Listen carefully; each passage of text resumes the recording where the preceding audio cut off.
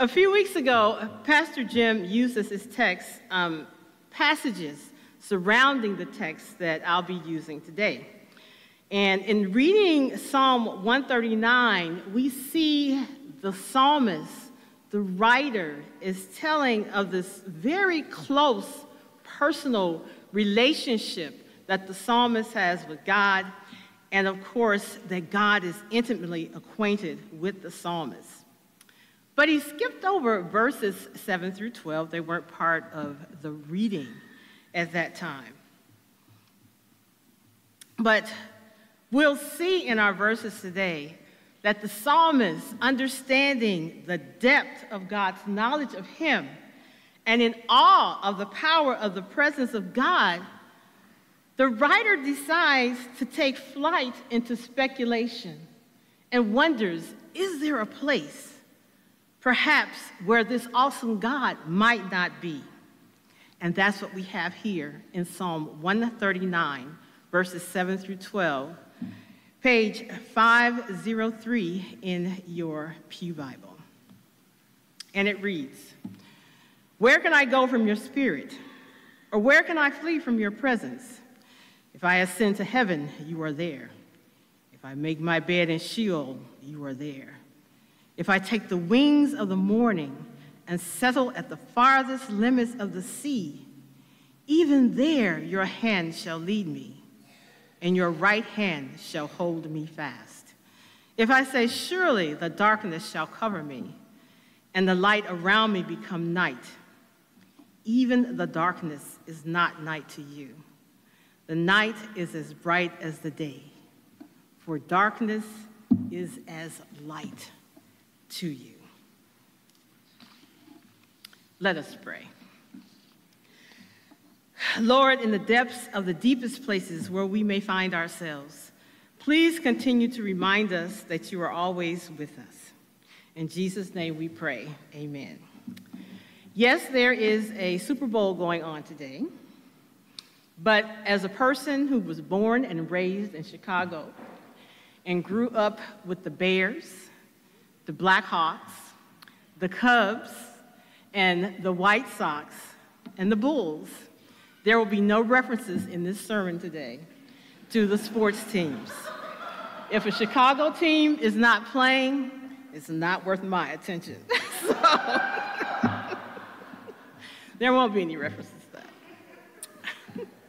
A couple of months ago, I ordered some T-shirts with musical themes and puns. And one of those T-shirts says, "My brain is 80% song lyrics." And those of you who know me probably have already figured out my brain is 80% song lyrics. And those lyrics aren't always hymns. In fact, when I was looking at the verses for today, the first song that came into my head is, "I always feel like somebody's watching me, and I get no privacy." Oh, which I suppose is one way to look at these verses. But rather than the negative and paranoia, let us build on a positive perspective we can find from these verses and the preceding verses about a God who sees us, knows us, and loves us. I see you, I know you, I love you. What does it mean when I say, I see you? For those of us who are finite human beings, we acknowledge and we have to realize we sometimes make assumptions about people, about what we see when we see them. Now, that's not good or bad unless our assumptions influence the way in which we treat another person. I see you. I see you. I acknowledge your race. I see you. What are you wearing? Is it mundane, expensive, or flashy? And when we think about flashy, that can be very subjective. But just from seeing you, I cannot tell if you are a righteous Star Trek fan or one of those heathens who believe in the Force and Star Wars. just in seeing me, you can't tell, unless I'm wearing my original series Star Trek shirt or my Spock socks, that I am a Star Trek fan. What about music? Is it eclectic? Or does it run more toward the traditional? And even that's subjective, because what is traditional to you may not be traditional to me. In a world in which people feel lost or ignored, to be seen is positive. Because we know in our world, in these days, people are not always seen. People's humanity is not always acknowledged. However, seeing someone, acknowledging their humanity, and just speaking to them is the first step. Do I know you? I know you. Once we see someone, what comes next? Well, it depends on the circumstance, and I'm going to use our circumstance here when we gather together as a body here at church, and we have people come in and we see them and acknowledge them. In Pastor Jim's sermon a few weeks ago, he lifted up our church theme, which is be kind to one another, and challenged us to do more than just give lip service to the theme. For us humans, the idea of getting to know someone is not always easy, and that can be for any number of reasons it can be difficult. It means taking time, giving our time, and sometimes giving a part of ourselves. It's more than just listening, it's hearing what someone is saying to us. It's being able to listen, to hear the words, but also to be able to see what is behind the words that people are speaking. It's true that it calls on a certain vulnerability on the person who we're seeking to know, and also on us. It means exposing who we are to someone else. Yet it might not be as difficult as one might imagine. In our culture, the asking of how someone is doing has taken on the aspect of simply a greeting. Most times when you ask someone how they're doing, the response is, I'm okay, I'm all right, or I'm fine. Any more than that requires time on our part, but it also requires trust on the part of the person with whom we are conversing. Do they trust us? Do we trust them? Years ago, after hearing a sermon from my previous pastor, I decided that for me, when I ask you, how are you, it's more than just a greeting. I decided to be intentional in the asking. So I only ask, how are you doing, if I'm ready to hear really how you are doing. So you'll probably pay more attention to me now when I greet you to see if I ask you that. In fact, when we were preparing for a short-term mission trip to Senegal, we were instructed in our greeting that we should also ask about a person's family. So it's, hello, how are you doing? How is your family? That goes a little bit further in greeting. In one sermon, I put forth the idea that if we really, really want to know how someone is doing, then maybe we should ask, how is your heart?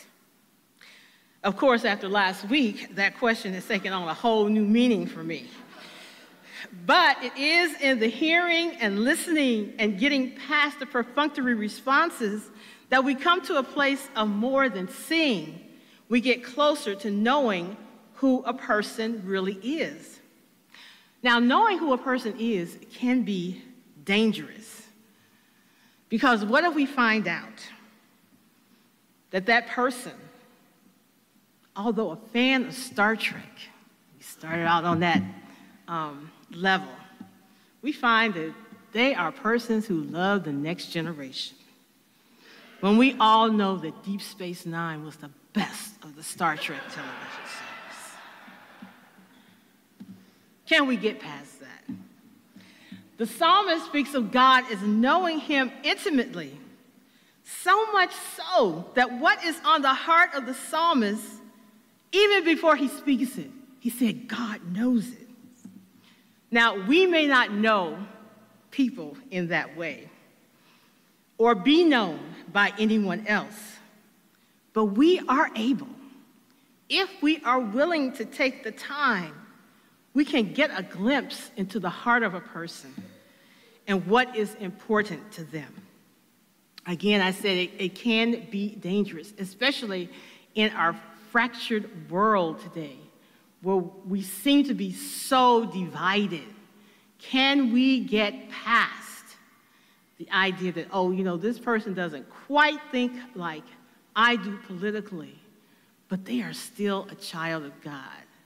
Let's get to know each other, and maybe we can agree or disagree civilly. God sees us. We see people. God knows us. We get to know people. Where does love come in? Love comes in next. One of the beauties of our relationship with God is that he knows us and loves us, knows us intimately. We don't know how we'll act and react in circumstances of life, but you know what? God does know, and his love never wavers. For us as humans, we may see and know, but that love can be fractured based on what we are seeing and what we know about someone else. Then this is so true in these days, especially in this country, in this very divided political climate. It reminds me of talking about love, and it's not always easy, and it can be radical. One of our retreat speakers, Reverend Ann Jefferson, the theme we were talking about was love. And it was during the time when 45 was president. And she said to radically love means to love 45. I still have issues around that.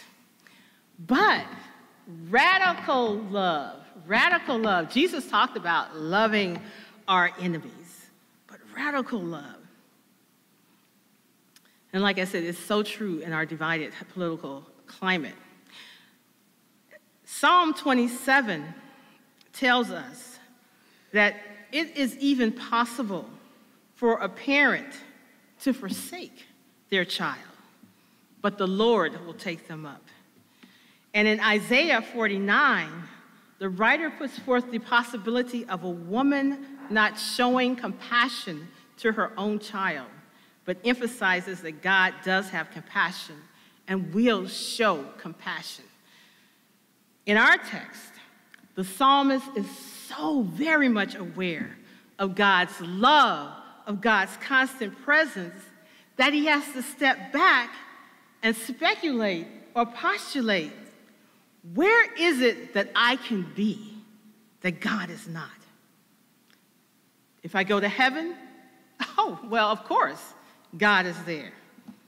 The realm of the dead, the Sheol, God is there. Perhaps there is some place on this earth that I can go to that God is not there.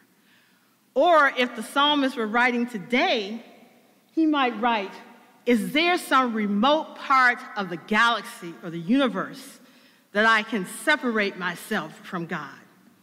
No. No, no, no.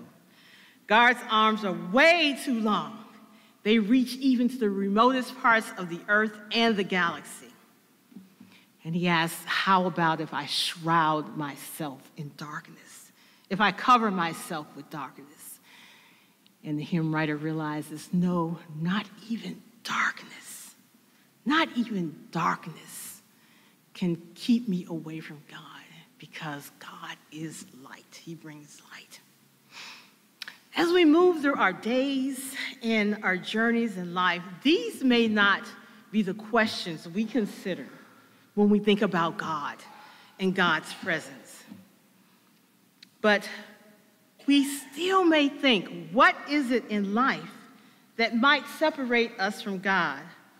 Or what circumstance might we find ourselves in that is beyond the presence of God, or the place where God can help us? A lot of times we wonder if God is with us when we are in the depths of despair. Where is God when my heart is broken by another person?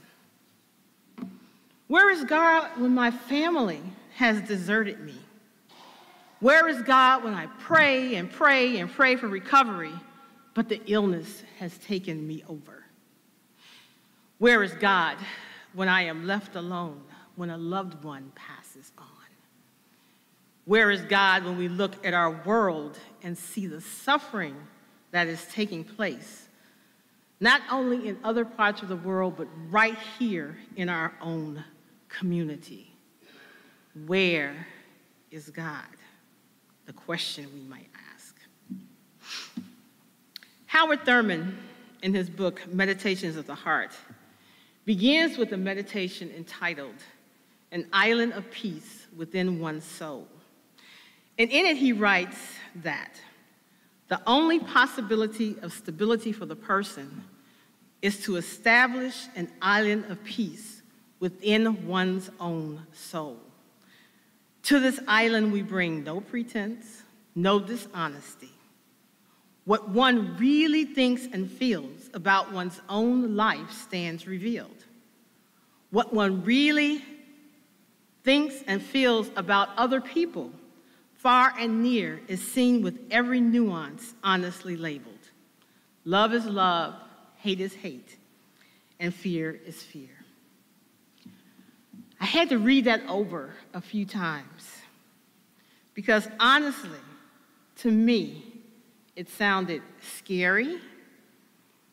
And in one sense, I started to wonder, well, how can this be an island of peace within my own heart when I'm bringing the difficult things to this island, to this place?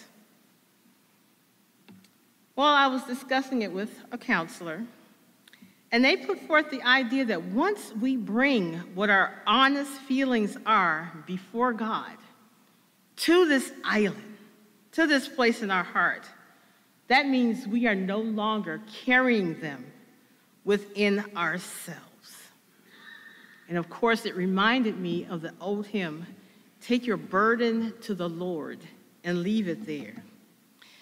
It also makes sense because earlier in the psalm, the writer says God already knows our every thought. So there's nothing that we're hiding from God. It's more like we're hiding it, either hiding it from ourselves or keeping it locked deep within, when we can build out this place within our heart to bring all of who we are, of what we're thinking, honestly, to this place, to God.